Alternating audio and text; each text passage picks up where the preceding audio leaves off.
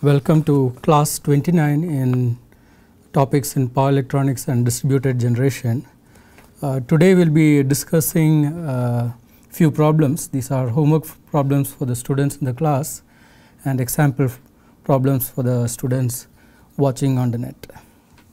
So the first couple of problems are related to distribution systems and relaying, and then the other two problems are related to economic decisions that you could make in making engineering choices for DG systems.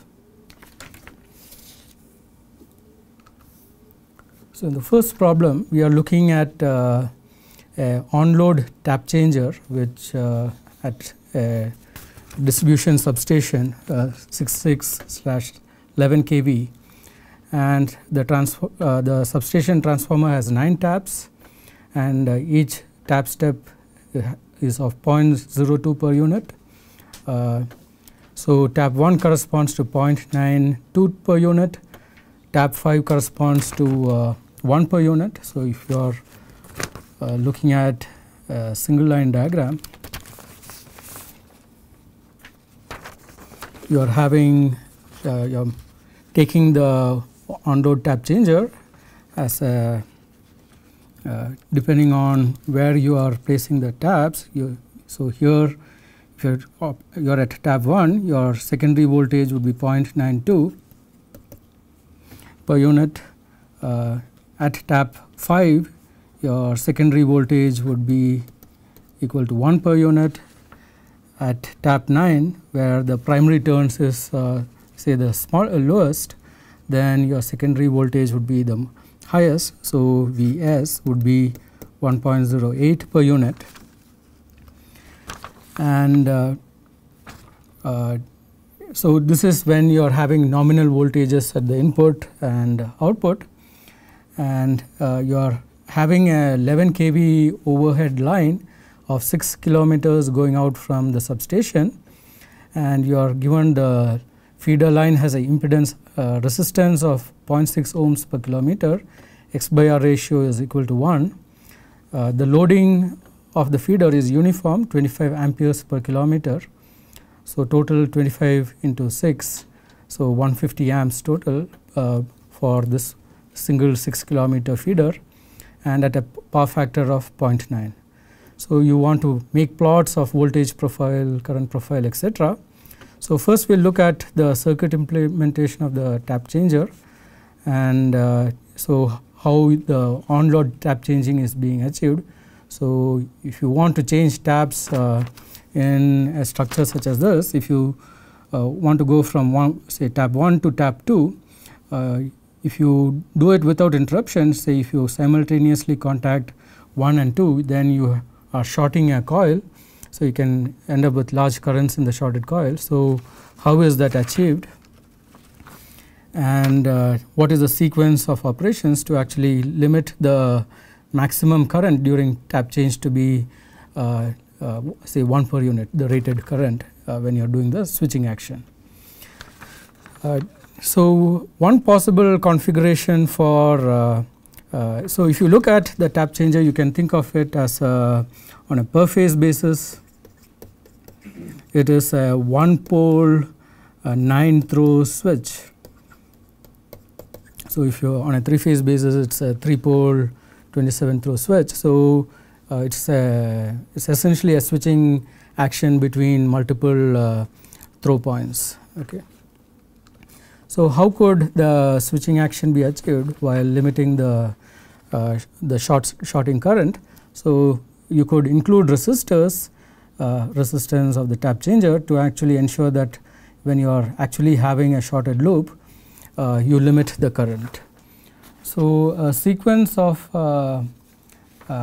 actions for the tap changing could be, say originally you might be connected to tap 1, so this switch might be closed, and under normal conditions your switch SA would also be closed. So this switch would be in closed position. So your pole is connected to throw number 1 through the switch SA and through switch 1. So this would be your starting configuration. You want to eventually go to a configuration where switch 2 is actually connected to the throw corresponding to switch 2 is the one that is connected. So the first step would be to open switch SA. So once you open SA, the power flow would then be through the resistance RTC. So you want to have a small value of resistance so that you don't have large drops in voltage, and we'll see that a small value of resistance is sufficient. So once you have the SA open, then at this point you could then close your throw 2, and with throw 2 closed and with SA open, now you have the resistance 2 RTC in the loop. So if you want to limit this particular current to be less than 1%, we know that the voltage over here is 0.02 per unit. So you want 0.02 per unit divided by twice RTC to be roughly your 1 per unit current, which means that your RTC is about 1% resistance. So it also meets the criteria that when you open the switch, you will not have a large drop across that particular resistor.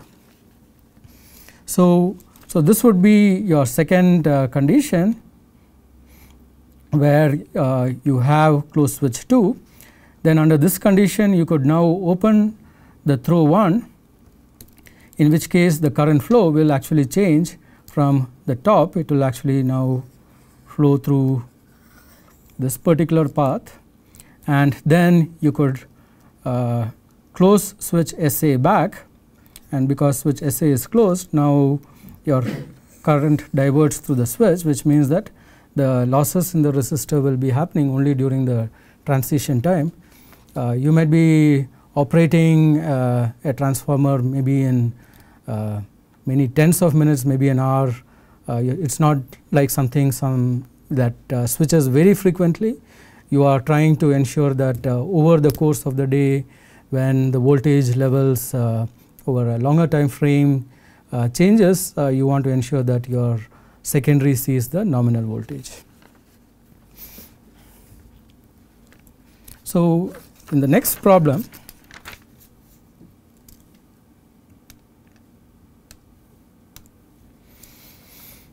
you are asked to plot the voltage and current profile on the distribution feeder, assuming the substation end voltage to be equal to 1 per unit.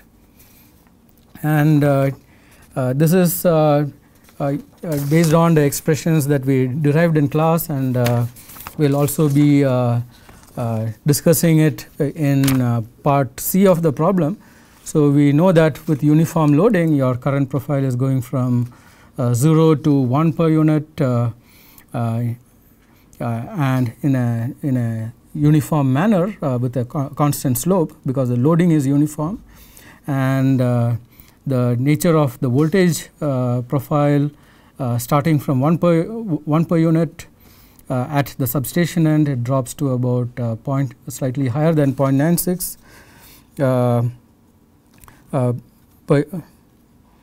per unit at the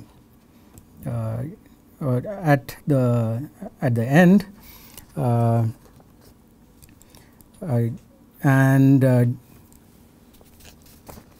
and the expressions for this we'll actually look at in part C of the problem. Okay.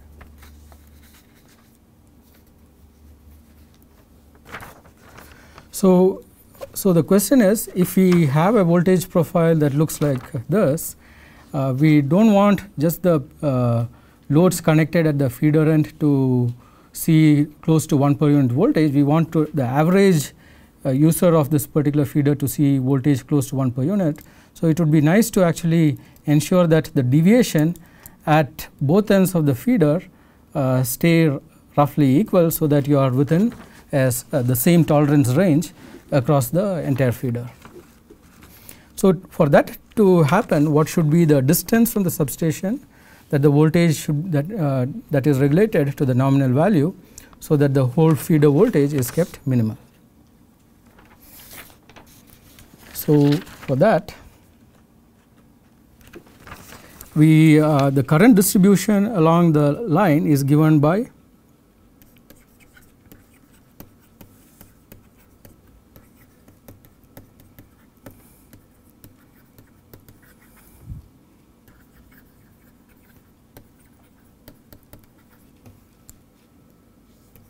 so I at position x is Is into 1 minus x by d, where x belongs to 0 comma d, and the voltage at x is the voltage at the substation minus R L prime Is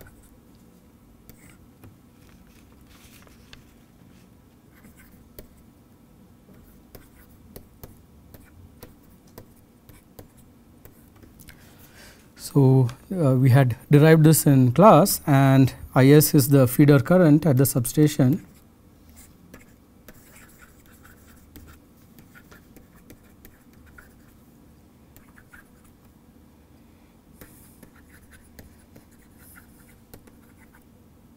and here RL prime is the total feeder effective resistance,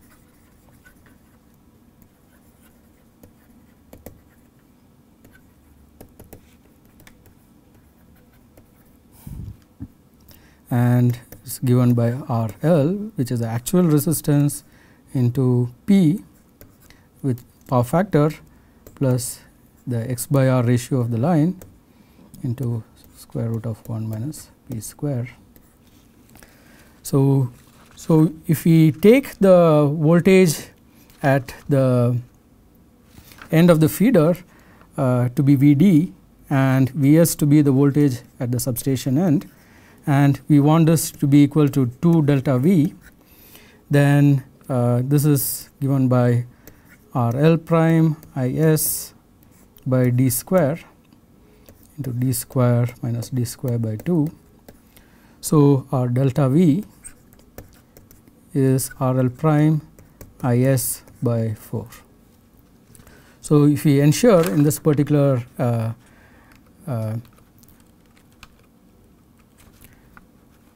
so if we ensure that this delta V range is equal to that particular value, then your average user of the on the feeder will see voltage in the appropriate range. So, the distance at which you get this particular value for delta V is RL prime Is, that is what we need to solve. So, we want to ensure that the voltage drop at x d of x square by 2 is equal to this particular value, which is RL prime Is by 4. So, this is a quadratic equation in x which can be solved to get the value of x. So, you have x square minus 2 dx minus plus d square by 2 equal to 0, and a solution in the range 0 to d is d into 1 minus 1 by root 2. So, this is equal to 0.29, roughly at 1/3 the distance from the substation. If you are regulating it to the nominal voltage, then over the entire feeder you will be within the same tolerance range.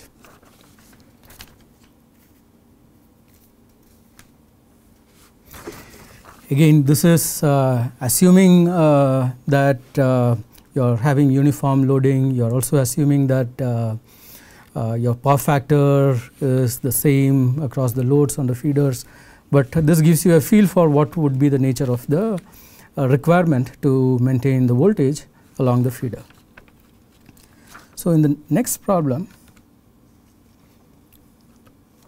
we would like to see what could be an expression that could be used at the transformer to predict the reference voltage that is required at the substation end, based on this loading that we have just derived, to ensure that the voltage regulation across the feeder stays in the required range.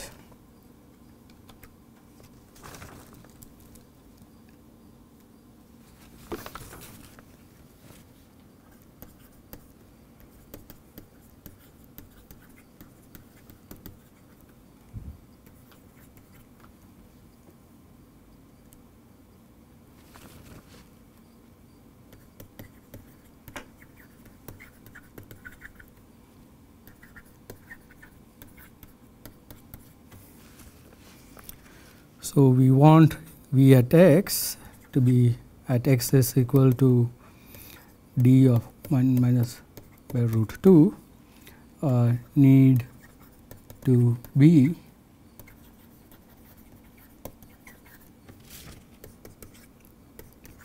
to 1 per unit, and this is an open loop because you are not explicitly taking measurements from that particular point and using it to control the tap selection.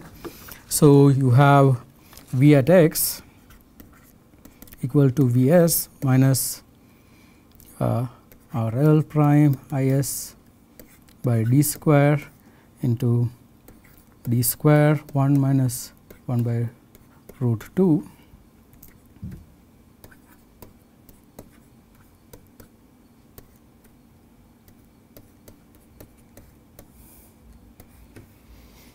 So, this simplifies to Vs minus 0.25 RL prime Is. So, you look at the total current at the substation end. So, this is essentially your actual feeder current, and this term over here is essentially a voltage boost. So,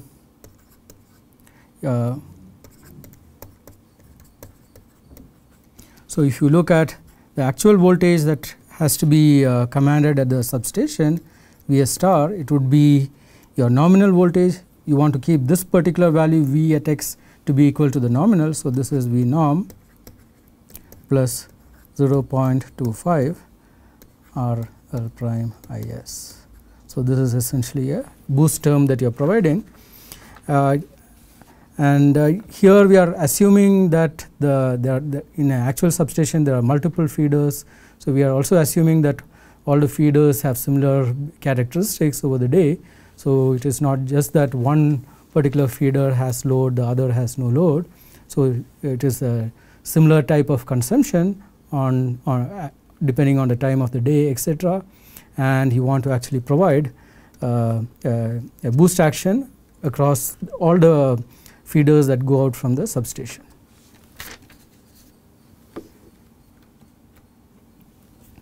So, in the next part of the problem, we are looking at the voltage at the high voltage, and if it is 70 kV, what would be the tap position of the on-load tap changer that would provide closest to 1 per unit voltage on the low voltage side, assuming there is no compensation provided for line loading. So, without the boost action, what would be the voltage, just assuming the primary side voltage has now gone high. So, what is the actual secondary voltage in this particular case?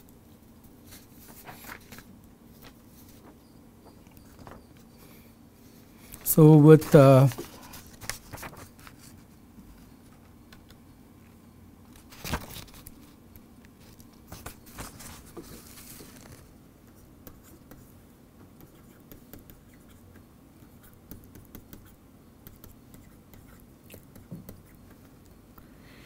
so your V norm by your V at your high voltage actual would be 66 divided by 70. So, this corresponds to 0.943 per unit. So, if your V actual was 66 kV, you would be at 1 per unit. So, because your actual voltage is now lower, so your ratio turns out to be 0.94. If you look at what would be the closest tap that provides this particular voltage, it would be the tap, it would be the second tap. So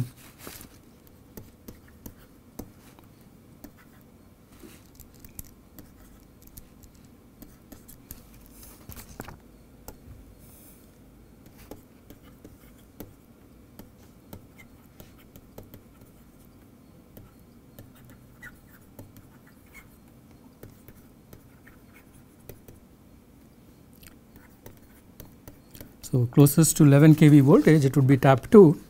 So if you look at your actual secondary voltage, so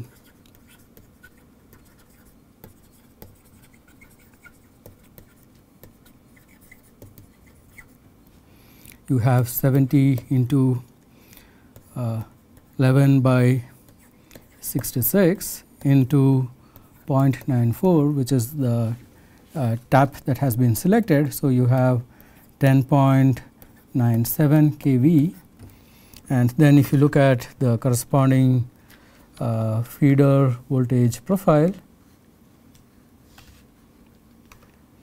so you would have so the red one starting from 1 per unit is the one corresponding to the base case where you have 1 per unit at the substation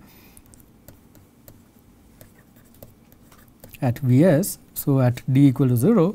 So you can see that in this particular case, even though the secondary voltage has gone higher to 70 kV, the actual voltage at the substation end is actually starting at 0.997 and falls down in a similar trend because the impedance profile is the same along the feeder. So it is not necessary that you have a higher voltage on your primary, you will see the same effect on the secondary. Depending on the tap selection, you could have a voltage which could be on either side. Again, this is because of the finite quantization effects. You have only 9 taps, you do not have a smooth variation of the taps starting from say your minimum value to your maximum value.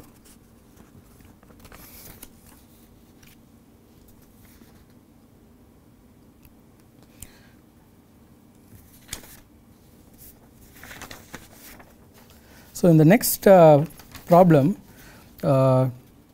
you are asked to actually look at what is the tap position that the transformer, the OLTC, would provide closest to 1 per unit at a distance that is obtained in part C, where we are looking at what position along the feeder you would like to regulate.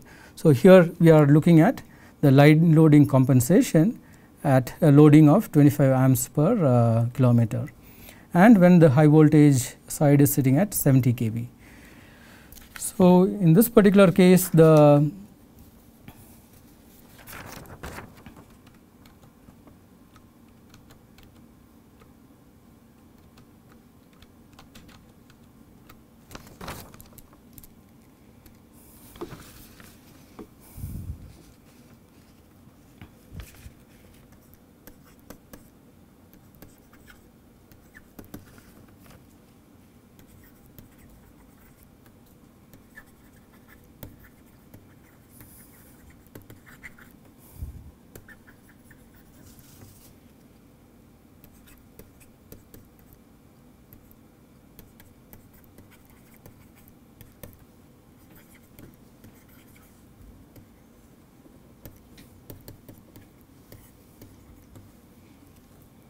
So one thing when we consider, say if we take 11 kV as your primary plus your parameters of your substation current to be say 150 amps, your resistance of RL prime based on the calculations we have just made.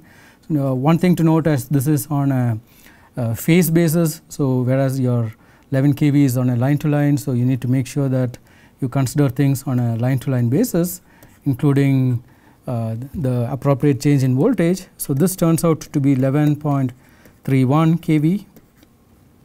So if you look at your Vs star, by V norm, you get 1.028. So again it is between 1.2 and 1.4, the closest being 1.2. It means that you need to boost of 1 tap because of the loading effect.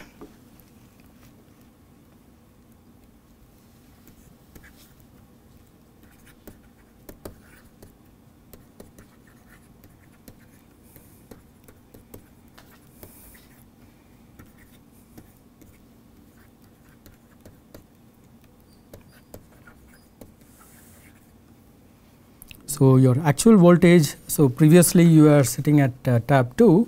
So if you boost it by 1 tap, you now go to tap 3.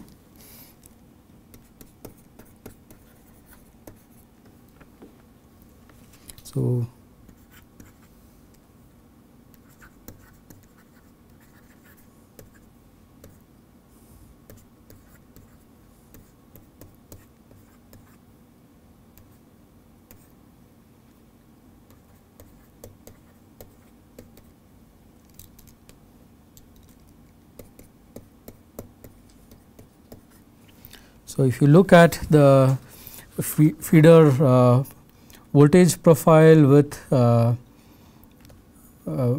the line loading compensation, you will see that so the original case B was this one. In the next case, we were looking at the effect of just the voltage going to 70 kV, and here you can see that you are getting a boost effect due to the line loading compensation. Ideally, you would like to boost it to so that at 1/3 distance you would get close to 1 per unit, but because your actual selection was 0.28, if it was boosted by one more step, the voltage at the substation end would have gone too high. So this would give you the closest to the desired profile.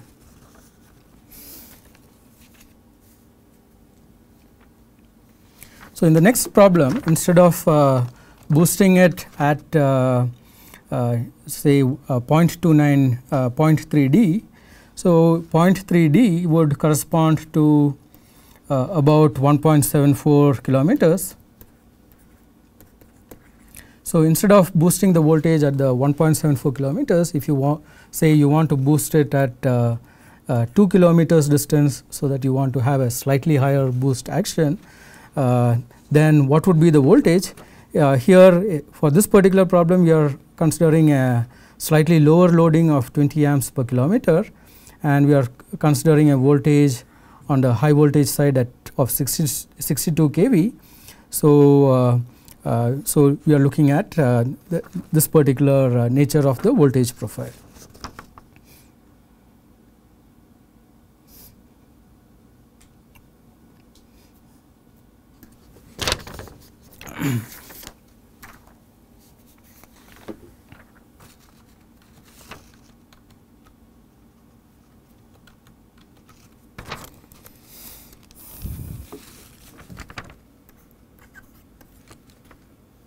So if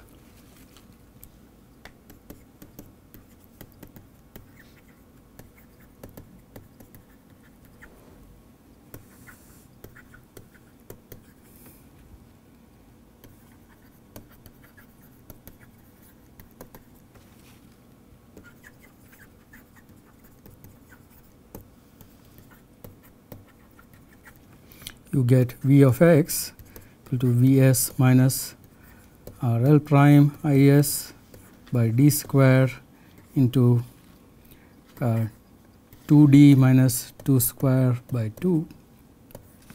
So essentially you get Vs star is equal to V norm plus RL prime Is by 3.6.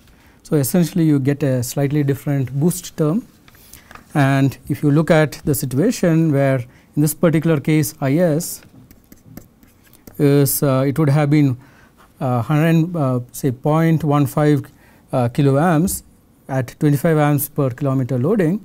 At 20 amps per kilometer loading, you have 0.15 into 20 by 25 equal to 1.12.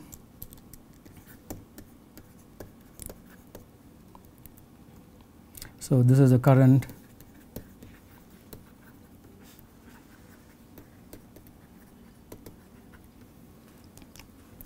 So, if your high voltage primary side voltage is 62 kV, your desired tap point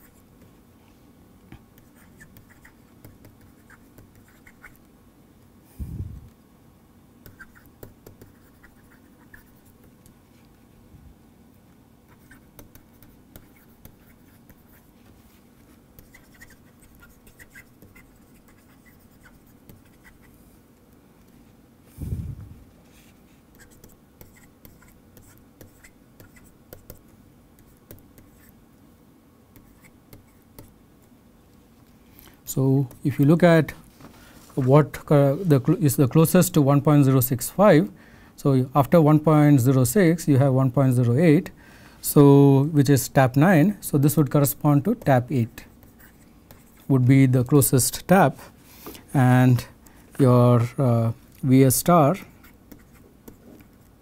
in this particular case would be 11 kV plus 4.801, which is your RL prime into 0.12 root 3 by 3.6.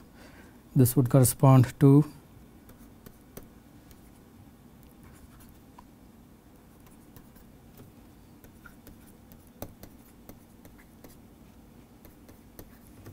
so essentially again this would correspond to boost by 1 tap.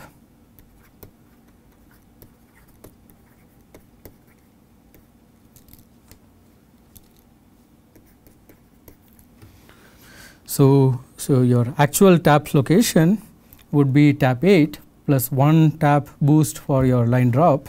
So, your actual tap location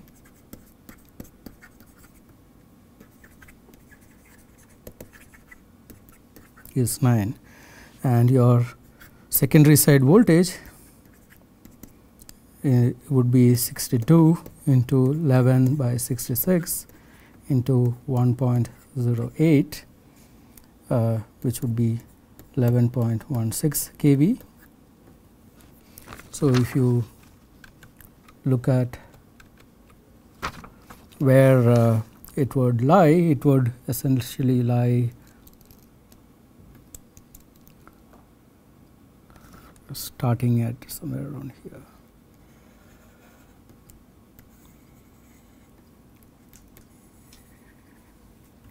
So, this would be case G. So, starting at around 1.015. So, at distance 2 it is again around 0.98 per unit.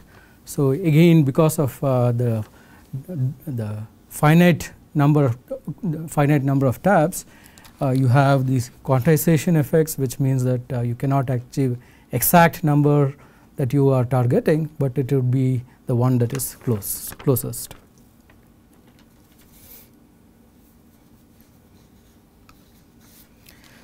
So, in the next problem we are looking at the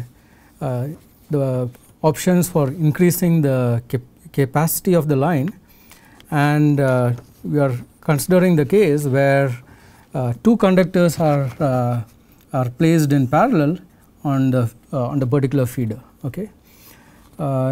So, in this particular situation, what is the new voltage at the end of the line? And the case that is being considered is parallel conductors and not the case of parallel lines.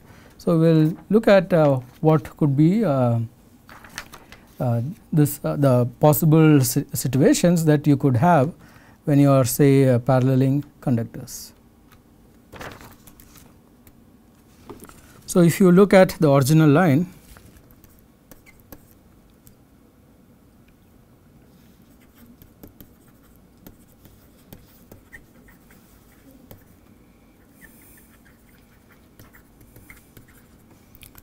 so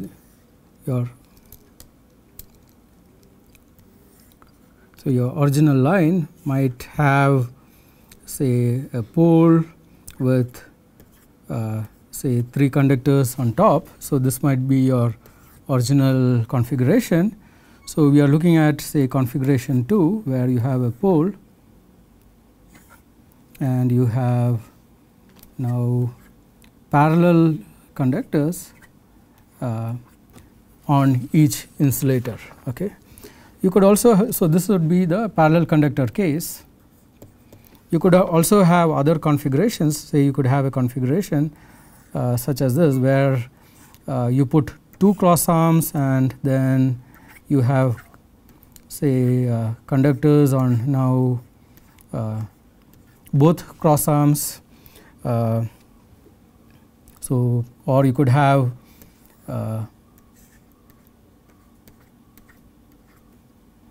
two poles. So, you could look at what is the effect of these different configurations. So, here you could think about this as a parallel feeder line, parallel circuit. So, this is case 3, case 4. If you look at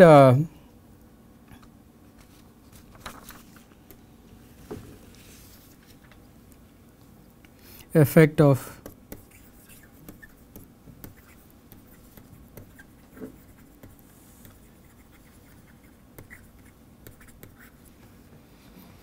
you will see that your R line is half because you now have twice the effective cross sectional area. So, it becomes R line by 2 and your X lines stays roughly the same. So, your X value does not change because your loop areas are not significantly different for the current conductors. The distances between your conductors are roughly the same, whereas if you now look at the case where you are having say parallel conductors, you now have effectively 2 parallel impedances. Essentially you will be changing your X line also. So, here your loading capacity increases.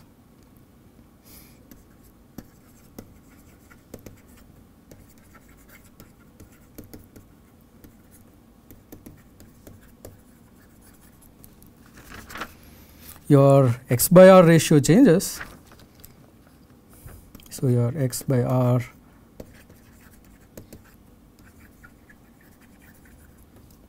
whereas in option 3 and 4 your X line would shift to approximately X line by 2, which means that your X by R ratio would stay roughly the same. Okay.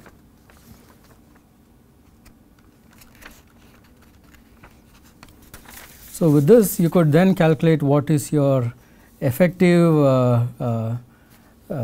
say resistance of the new line.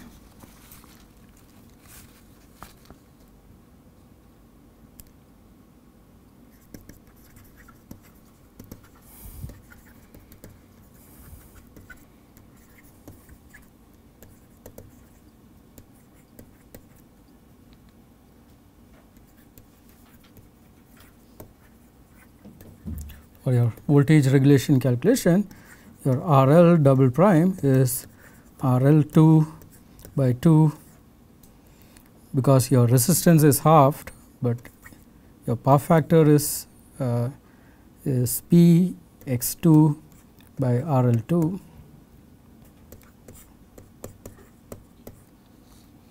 So, if you look at your RL double prime, this is 3.19 ohms, whereas if your original line,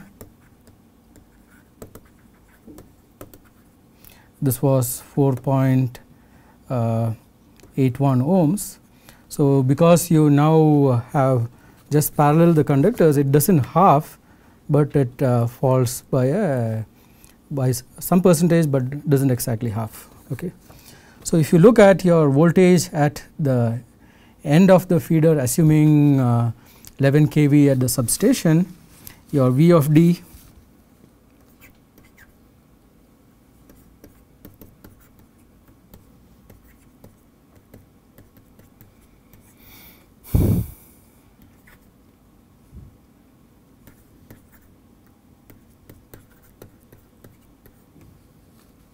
so this turns out to be 0.962 times your 11 kV. So, this is 10.59 kV. So, if you look at the voltage profile, you can see that the original voltage went down to say 0.94, that was around 10.3437 kV. Now, with the parallel conductors, you have 10.59 kV. So, your voltage drop reduction is about 210 volts, if this corresponds to 11 kV. Okay. So, there is a reduction in voltage drop, but it is not as much as just taking the entire RL prime and taking half of that. Okay.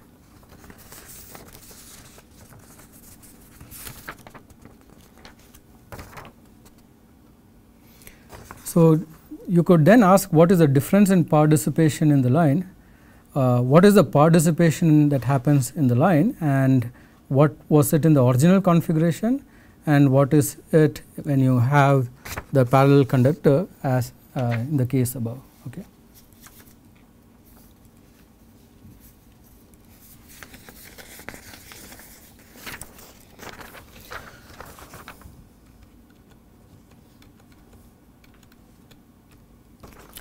So, you can write an expression for the power dissipation in the line.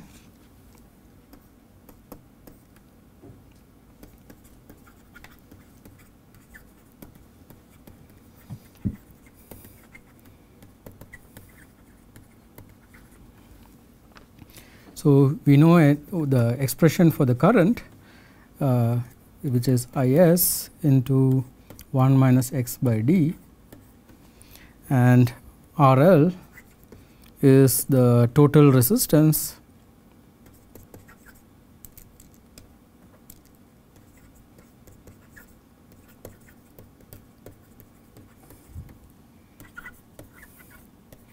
of the line. So, your resistance per unit length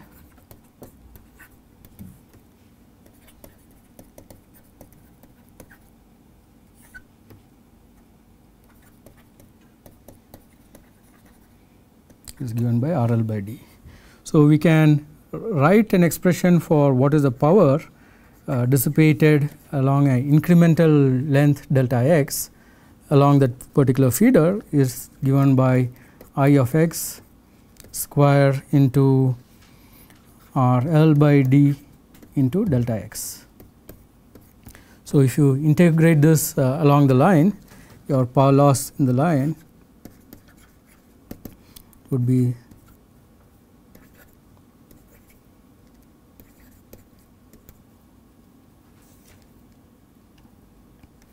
and you can write the expression for that. Is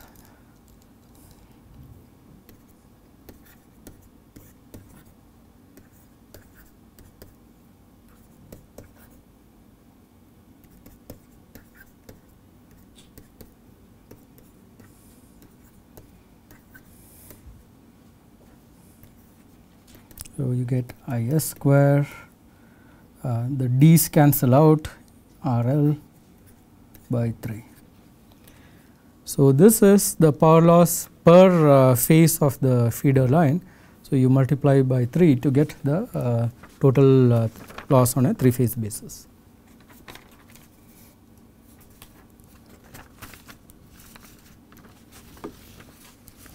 So, power loss in case B is 3 into 150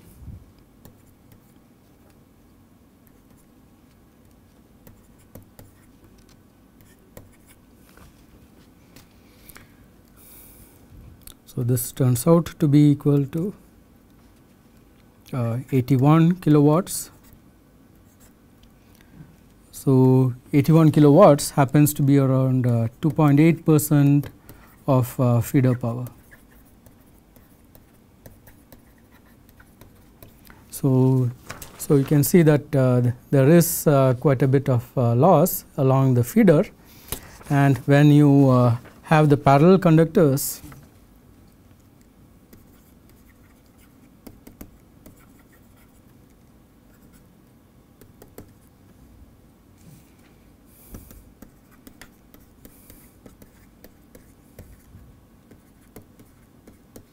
it is half of this particular number. So, you get 40.5 kilowatts or 1.4% of feeder power. And often the reason for putting parallel conductors is not from the power loss reduction perspective, it might be to increase the capacity of the line. So, the number that would be used when you have parallel conductors would be at not the same level of loading, there would be increased loading, because you now your purpose for adding the parallel conductor is to actually serve more loads, okay, often.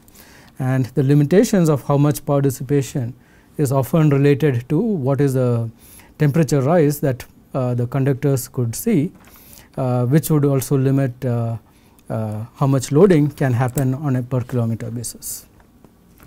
So, in the next problem you are asked, if you have now 2 DGs that are installed on this feeder, where would you locate it? And there are, if it is possible to install 2 DGs on the line, at what distance and power level would the DGs lead to flattest voltage profile on the feeder, and look at the resulting voltage profile. So, if you look at the case of adding the 2 DGs, you can see that most of the voltage drop occurs because of the higher IR drops that are occurring on the feeder. So, an objective of adding DG would be to actually reduce the drop. The R is a property of the conductor. What you can alter is your current profile, and by adding a DG at a distance of at 2.4 kilometers, which is 2/5 of the distance, and at 4.8 kilometers, you can actually bring down the current level, amplitudes of the current to be the smallest along the feeder. So, if you look at the power flow in this particular case, essentially your substation power is actually flowing in to a short distance over here, say section 1, section 2 and say section 3, the power is flowing from say the DG. In section 4 and 5, it is flowing from say DG number 2.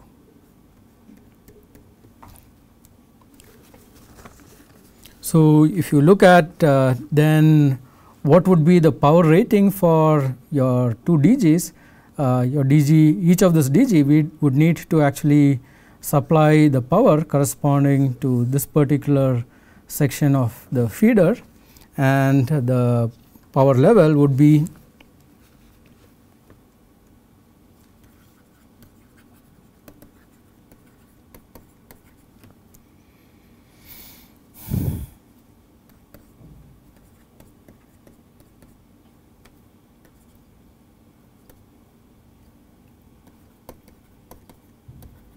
So, there are 5 identical sections and the total length is 6. So, 6 by 5 and the location of the first DG is at the between your second and third section. So, you have 2.4 kilometers, the second is 6 by 5 and the location is between your fourth and the fifth. So, that is why you get 4.8 kilometers and your DG current rating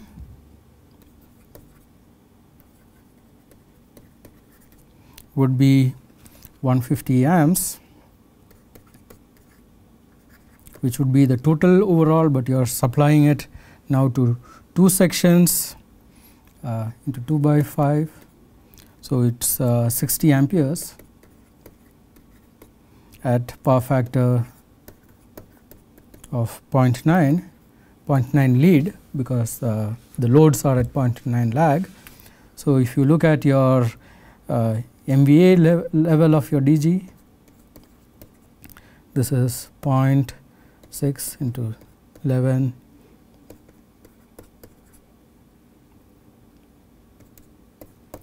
It is about 1.14 MVA and your power level is about 1 megawatt. So, you need about 2 1 megawatt DGs located appropriately to get the flattest possible voltage profile. If you look at the voltage drop, now you can consider a short feeder of the length of say the triangle in section 1, and you can calculate what is the maximum voltage drop. The lowest point that it goes to is 0.9988 volts. So, there is hardly any voltage drop. You can see that in this particular case it was going to almost 0.94. So, it is the voltage drop has become much flatter compared to the original situation. The last part of the problem is what is the power dissipation in this compared to the previous case. Case B, then we could also consider the parallel conductors and the case when you have DG. So, you could essentially the procedure adopted could be you could calculate what is the power loss in one small triangular section, and we know that there are 5 such sections to actually calculate the power loss.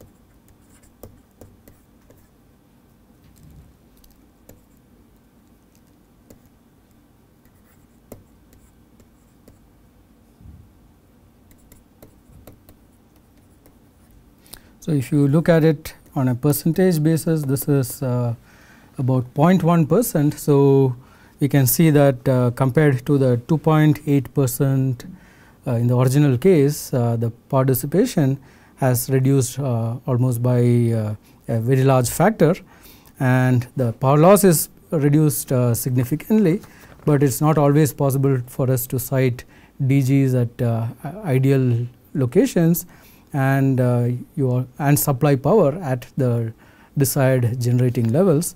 So, the DG can provide some level of service, but to increase the capacity of the line you need to put in parallel conductors. So, having both options of strengthening your system and adding distributed generation can actually give you overall benefits.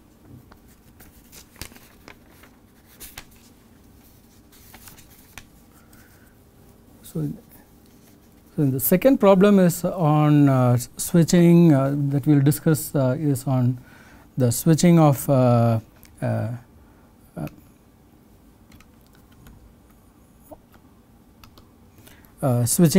DG and the grid. Essentially you have a switch which interconnects a DG and the grid, and you want to see what would be the transient currents under 2 conditions. One, say when you are operating the DG in parallel, when the switch is closed and say you have, for some reason there is a fault and the voltage on the grid becomes dead short. So, you will have a transient current flowing out. You want to actually look at what is that value.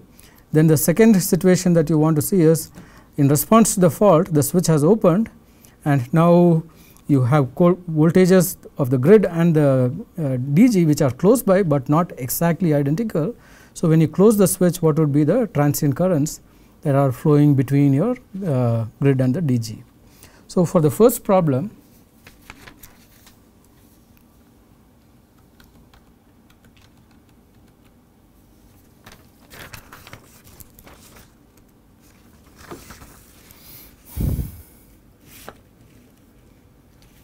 you are looking at a model. So, your DG is 100 kilowatts, your grid voltage is 415. So, on a per phase basis, it is 415 by root 3, 50 hertz. The switch was closed and you are opening it.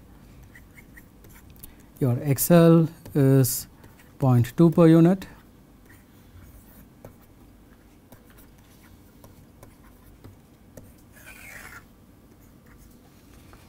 Your power is 100 kilowatts, power base, V base is 415 by root 3 to 39.6 volts, I base is 1.139 amps, Z base is 1.72 ohms. So, your XL of 0.2 per unit is 0.34 ohms. So, if your I fault is 239 volts by 0.34, so it is 696 amps RMS.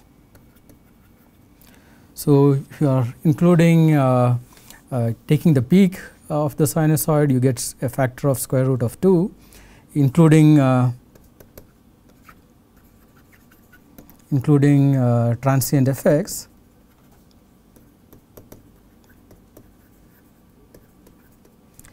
Due to large X by R ratios, your peak fault current can be about twice square root of 2 times 696.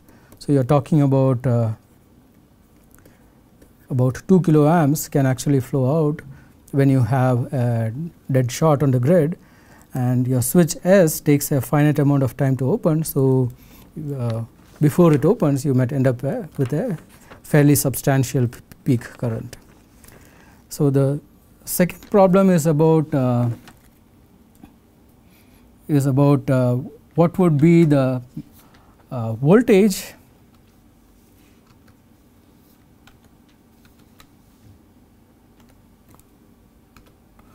what would be the maximum voltage error between your grid and the DG that can be allowed, the voltage error amplitude, so that your surge current is kept below 200 amps. Here we will ignore the DC transient switch effect. So, if you, but the 200 amps is the peak value that you want to keep your current below. So, you could calculate what your IRMS is. 200 by root 2 is 70.7 amps, and if you look at the circuit, the error between your grid voltage and your DG voltage is the voltage that is being applied across the inductor. So, you want to ensure that that voltage that is being applied has a magnitude such that the resulting current, RMS current, stays below this 70.7 amps. So, you have your delta V by 0.34, which is your impedance, is 70.7. So, your delta V RMS is 24 volts.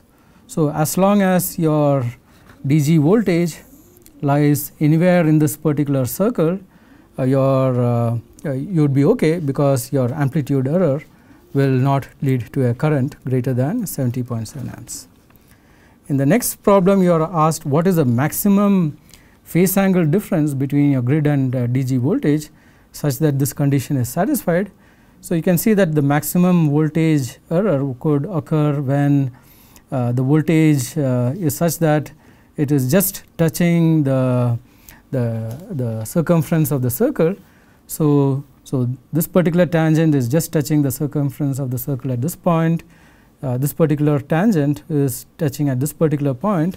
So, you could then make use of that to calculate what would be the maximum angle error.